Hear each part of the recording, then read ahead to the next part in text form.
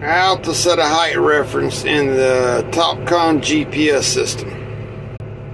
First thing you want to do, hit your power button. Right here, hit File. Go down to Surfaces.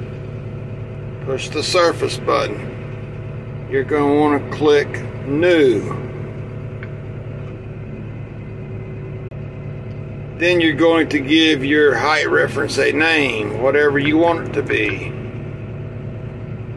You're going to click OK.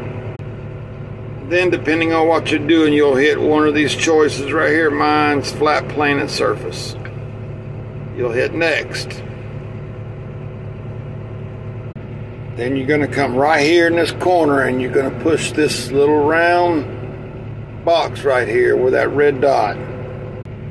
That's going to measure your blade. Once that's done, you hit Finish and you're golden.